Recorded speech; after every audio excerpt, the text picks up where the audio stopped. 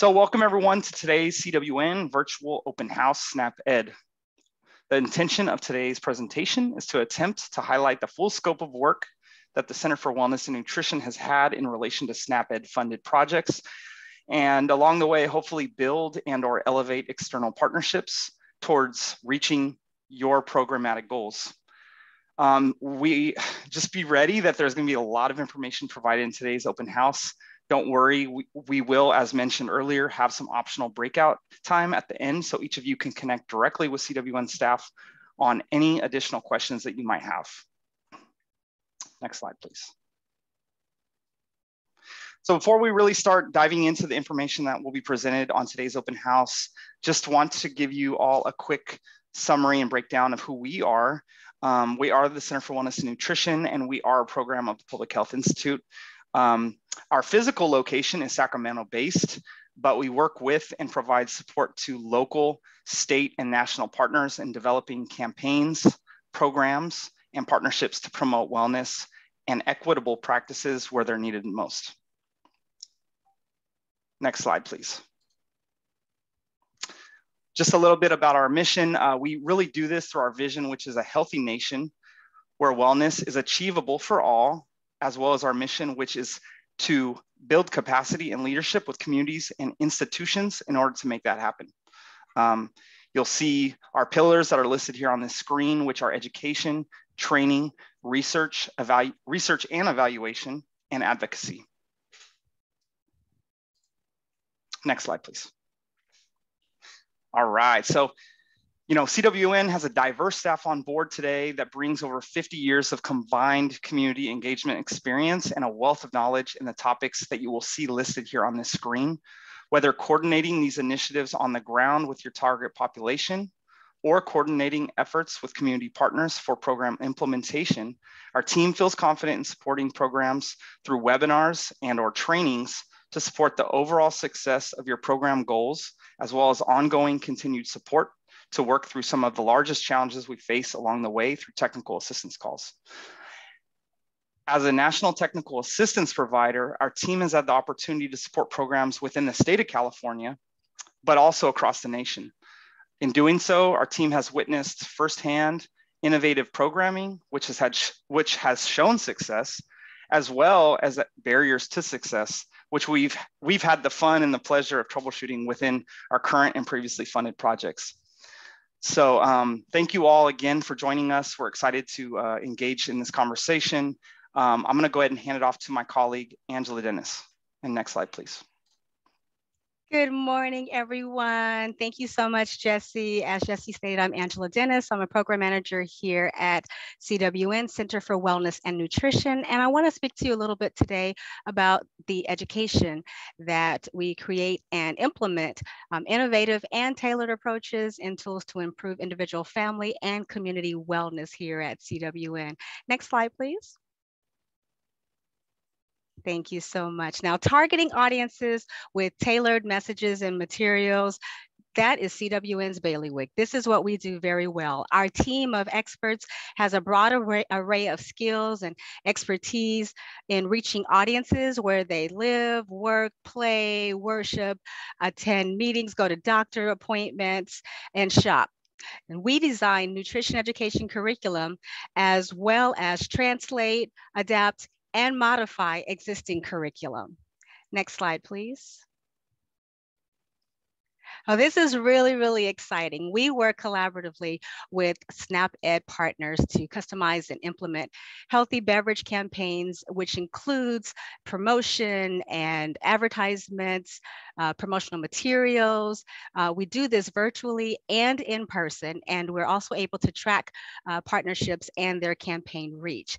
This is so exciting because among the many, many, many campaigns that we have led, we have two examples, one being Rethink Your Drink and also Hydrate My State. And I just wanted to talk a little bit about Hydrate My State. I'm so excited about this particular campaign. We worked with a state department in Georgia, and the goal or purpose of this campaign was to increase water consumption and decrease sugar-sweetened beverages among Georgia residences. And so we worked with, like I said, a department, a state department in Georgia, and we also were able to work with implementing agencies that implemented the SNAP education program in their various areas and regions throughout Georgia. And so we were able to do a work with a focus group to get information and feedback from the residents, the local residents, and about the campaign. And so we asked them about our logo. We developed a logo for this particular department. So we asked them about the logo. We asked them about outdoor creatives. We asked about the messages that CWN had created, and we got really good feedback. And from that feedback, we were able to launch a very exciting Hydrate My State campaign last year. And so I just wanted to talk to you a little bit about that. We have more information in our breakout session if you'd like to learn more about how we worked with the State Department to develop that campaign. Next slide, please. And now I want to pass it on to my colleague, Catherine.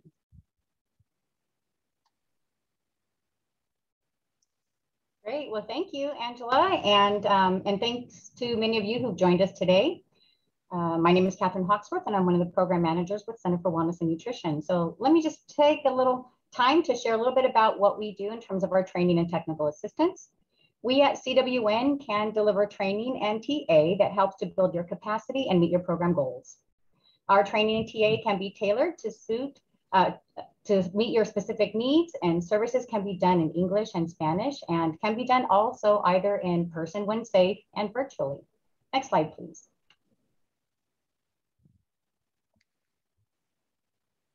Thank you. We at CWN developed our training and TA catalog that you can see here on the slide, and it can be found on our website. We will share this out with you all in our follow-up email. We offer training and consultation packages to help you set up new and or current initiatives and or interventions. And you can see some of the topics that we have listed here. And of course, you'll be hearing from my colleagues throughout the open house today. Next slide, please. So regarding training, allow me to briefly share a few training topics that we can offer. Starting with the basics, we can do a nutrition, physical activity, and PSE 101. Other topics that we do include community, parent, and youth engagement, healthy retail and food access interventions, which you'll hear a little bit more about, school wellness and local school wellness policies, worksite wellness, RX programs specifically related to produce and or parts, partnership and coalition building, and advancing health equity and racial justice, just to name a few. As shared, our trainings can be done in English and Spanish, in person and virtually, and we ensure that our trainings meet your objectives, are interactive and engaging, and geared specifically for the audience, whether the training is for and or done in partnership with youth or adults. We also provide various resources when applicable, such as toolkits and other materials that are useful to support your efforts. Next slide, please. Regarding technical assistance, we offer both group and individual calls. Our TA calls are scheduled to your availability, monthly or bi-monthly, meaning every other month, or it could be specific strategy sessions or brainstorming and a resource sharing. Other assistance could be strategic planning, helping you to create a written community action plan, or facilitation such as with coalitions, boards, and or community members, and or facilitation on consensus building and power dynamics. We also provide services such as reviewing and providing feedback to and or support in the development of resources. At this time, I'll go ahead and pass it on to my colleague, Jamie. Next slide, please. Thanks, Catherine. My name is Jamie Frederick. I'm our Assistant Director of Research and Evaluation at the Center for Wellness and Nutrition, and excited to talk to you about the next pillar of CWN, which is research and evaluation, where we develop and implement innovative pilot projects to identify the best solutions to serve and engage communities. Next slide, please. So a little bit about the work that we do, our research and evaluation team, and we have a diverse team of 8 staff on our end, kind of with expertise ranging from epidemiology to we have dietitians on our team, et cetera. And we support formative, process, outcome, and impact evaluation for and with the community to identify the best solutions to complex problems. So some specific technical assistance related to research and evaluation that we provide includes the development of evaluation frameworks and plans, which may include a theory of change, logic model, and analysis plan. We perform both rigorous qualitative and quantitative analysis to meet different clients' needs. And we have specific expertise in SNAP-Ed specific evaluation aligned with the SNAP-Ed framework and conduct analysis for direct education, policy systems and environmental changes, social marketing, partnerships, et cetera. And we also apply a racial equity focused lens to our evaluation, whereby we really promote the use of data disaggregation of data to make sure programs direct resources to where they are needed the most. Next slide, please. Specific work that we have done, we have ongoing SNAP-Ed evaluation services that we provide for California, Georgia, and North Carolina. We also partner with the Southeast region to do a multi-state evaluation that has been ongoing since 2017, which we kind of combine the 8 states to form an evaluation working group and then evaluate specific objectives that are unique to each specific year and project. This year, we are working on a racial equity project for the SNAP-Ed framework, which is very exciting.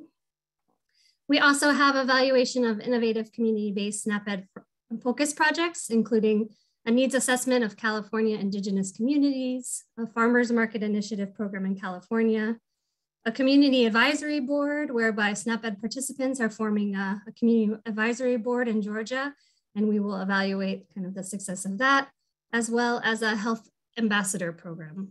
So our range of services is broad, and happy to talk more about that in our breakout room later today. So I'll pass it off to Amy DeLucio, our director at CWN.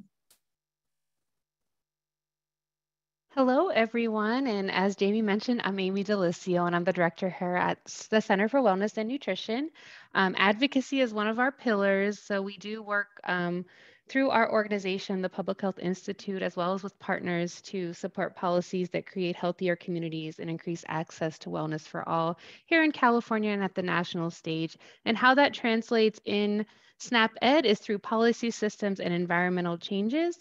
So I'll talk a little bit about the work that we have done and how we might be able to support you in ways with your PSC changes. Next slide, please. So thinking about healthy community changes, we do use a health equity framework here, and we have developed that out to really look at food and nutrition security, as well as furthering that around other topics. But areas that we focus on, and I know SNAP-Ed is aligned with, is increasing nutrition security, increasing fruit and vegetable consumption, decreasing sugar-sweetened beverage consumption, as well as increasing water consumption, increasing physical activities or opportunities to be physically active, as well as building and maintaining partnerships. As noted with PSCs and SNAP-Ed, we need to build strong alliances and partnerships to continue to think about sustainability and innovation. Next slide, please. So I wanted to talk about the process in which we get PSCs. So of course, we do implement PSCs, but we do like to take a participatory approach or ensure that we are engaging or talking with the community prior to selecting our PSCs. We do this with youth and adults, but I do want to highlight a project that we've worked on throughout the years known as Youth Participatory Action Research Projects. And in this case, we work with older youth. We have some different levels of what youth might be doing from older elementary up into high school, but looking at those older youth are really able to participate in a full project, and that is set up through working with an adult ally, potentially at a school-based or other youth-serving organization, and they work together to identify a critical issue at their school or in their community that is impacting their health. They learn more about healthy behaviors. They investigate this issue. They come to a consensus around developing a solution. They work together to present this to decision makers, and then they hope to implement that community and change. We had partnered with Los Angeles County in the past to do an evaluation of their YPAR projects. And what we did found also, in addition to some really cool implemented projects that happened, we also found that youth gained new skills from being part of this project. So you can see below that most of them reported eating healthier, feeling like they can influence changes to be healthier. So getting some of that citizen skill. They were more physically active, and they also felt like they could influence others on the importance of physical activity. So not only did it change their personal behaviors, it also made them more confident in influencing other behaviors and also being agents for change. Next slide, please. Another area that we've worked on for a very long time is through healthy retail interventions and other shop interventions as well. But we have worked with corner stores and regional change. We have also worked with large chains in the past, but seem to have better luck working with some of the smaller sites, as well as more localized chains. We collaborate with partnerships for infrastructure support. So we know you can't purchase infrastructure with SNAP-Ed funds, but we have found ways to incorporate that through other grants. As well as looking at point of sale prompts, environmental changes, and physical changes within the store. Also technical assistance to store owners to improve access to healthier foods and also highlight and promote those foods along with nutrition education materials like recipe cards. So you see a sample of some of our items. We have produced these in English and Spanish, and we also have some of these in Hmong. Next slide, please. Also thinking about PSE changes, really focusing on nutrition security as USDA has put out their own framework on equity and nutrition security, going beyond just access to food, which I know all of us have been working on for a long time. So thinking of ways of leveraging SNAP-Ed to increase nutrition security, produce RX programs, and partnering with others to help get that produce in the hands of our recipients, home and community and garden projects, charitable food system PSE changes, whether that's healthy donation policies and or shared tables or other strategies to get more produce into the system, as well as thinking about leveraging other federal funding such as American Rescue Plan dollars, GovSNP, or if you're participating in SNAC, State Nutrition Action Council's ways to leverage the different funding and resources across the USDA funded food and nutrition programs. So we have experience doing all of those things, so be happy to talk to you more about that in the breakout sessions. Next slide, please. Also thinking about physical activity, an area that we've been focusing on here in California has been park activation, and there's different ways to activate parks. We know that in low-income communities, they have less access to green space, and when they do, they often need some more support in order to get more community residents to utilize these parks, whether they are concerned about safety or their equipment isn't safe or there's not enough lighting.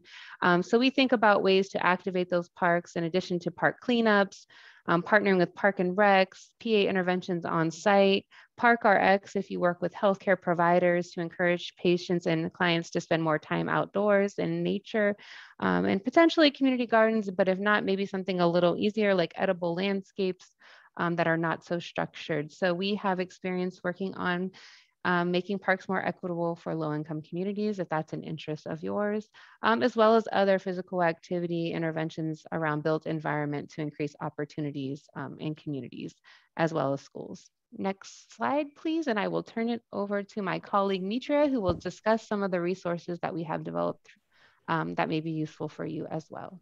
Thank you, Amy. Yes, my name is Maitreya Munyan. I'm the Equity and Engagement Program Manager here with CWN. And I'm just going to spend a minute or two highlighting a small showcase of some of the resources our staff have developed over time that support SNAP-Ed programming and interventions. Maybe these are specific resources that relate to your program goals and initiatives, or maybe they're ideas that give you a little bit more of a glimpse into the versatility of our expertise. So let's take a look. Next slide. So this is our SNAC toolkit. And as Amy mentioned a moment ago, SNAC stands for the State Nutrition Action Council. And this toolkit provides an in-depth guide for states establishing cross-programmatic partnerships for implementing initiatives to prevent and reduce obesity. The SNAC toolkit includes recommendations, tools, activities for recruiting and retaining partners, selecting an initiative, developing a plan, and then implementing and evaluating that initiative. For more information on this particular resource or how state nutrition action councils can support your SNAP-Ed goals, join the program innovation breakout session that you'll hear a little bit more about this and can ask some questions. On the next slide, we can take a look at the community engagement toolkit. And so community engagement is about ensuring that those that are most impacted by the challenges and inequities actually have an equal voice in designing and implementing the solutions to those inequities. So our community engagement toolkit is a step-by-step guide for public health leaders, community liaisons, and general SNAP-Ed implementers to incorporate effective community engagement strategies in their local programming. For more information on this resource specifically, or to learn what engagement strategies we found to be successful with SNAP-Ed, join the community engagement and PSC breakout session. On the next slide, we can take a look at our worksite wellness program resources. Worksite wellness programs help employers create a culture for and an environment in workplaces that support healthy eating and increased physical activity among workers. Our healthy meeting policy resources are an easy templated approach to support and encourage work sites in adopting policies that support the health and well-being of their staff. We at CWN lead by example. We've not only adopted this policy for our organization, but we practice and model it regularly with our partners. For more information on our worksite wellness strategies and these templates specifically, you can join our team in the food access breakout session. On the next slide, we'll take a look at some of the kind of food environments, because we know that food environments influence what people buy and what people eat. And so through a healthy retail program, we know that we can work with supermarkets, small grocery stores, and neighborhood markets to promote and the purchase of and consumption of healthier foods and beverages. And so this slide highlights a few guides and printed materials on the subject, but we've had years of extensive work supporting both retail and farmers market strategies to make the healthy choice the easy choice in the communities that we serve, including culturally and linguistically appropriate materials for the populations we're attempting to reach. So this is just a glimpse into some of the resources that we've developed most recently, but for more information on our retail and farmers market strategies, resources that we have available, you can join the food access breakout session for more information. And on the last slide, I'll highlight a set of resources that just kind of shares a glimpse into some of the culturally adapted materials that aim to meet the needs of Native American populations. These specific resources were developed in partnership with trusted community partners informed by Tribal Ambassador Committee of Native American stakeholders and community members. We believe in and support efforts to ensure that educational materials are culturally relevant and linguistically appropriate for the populations that they're attempting to reach. As SNAP-Ed in general has made attempts to expand and ensure that they're considering and meeting the needs of Indigenous populations nationally, CWN has relied on allowing trusting and authentic relationships to lead and guide us through that process. Please join me and my colleague in the Native American tribal breakout session with any questions you have or just to learn more about how we've approached this topic.